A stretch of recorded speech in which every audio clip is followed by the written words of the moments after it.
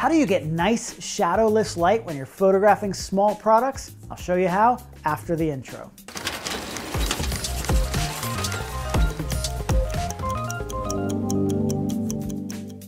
Whether you're a high-end product photographer or just need to shoot small items to sell online, you want to make the most flattering images possible.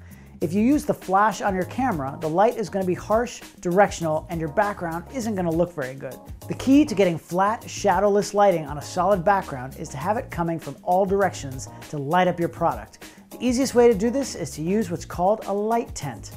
You can get a pop-up tent without lights and add your own. However, this particular model is the Glow 17-inch Studio Cube, and it has small LED lights built in, so it's an easy all-in-one solution. They come in various sizes, so just make sure you have enough room to get your product in. By surrounding your product with soft white light from all directions, you get nice, even, shadowless light on both the foreground and the background. This tent comes with different color backgrounds, and you can sweep it up to cover the corner seam. You can use the resulting pictures as is, and it also makes it easy to cut out the background in the computer if that's what you need. Don't forget about color when shooting products because it's super important to be accurate. I showed you how to use a color checker back in episode 141, and I'll put the link below. This is the perfect use for that, so you don't misrepresent your product if it's something you're putting up for sale.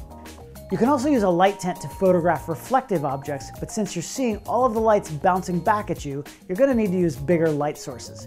The key is to have some areas of negative fill, and I'll show you how to do that in next week's episode. That's what we call a teaser. So tune in after 11 a.m. Eastern next Monday and check it out. Hey, if you're not already subscribed to the Adorama TV YouTube channel, go ahead and click that button so you don't miss it. I've got some live photo workshops coming up, so also follow me on social media. I'm at David Bergman, and I'll see you back here next time.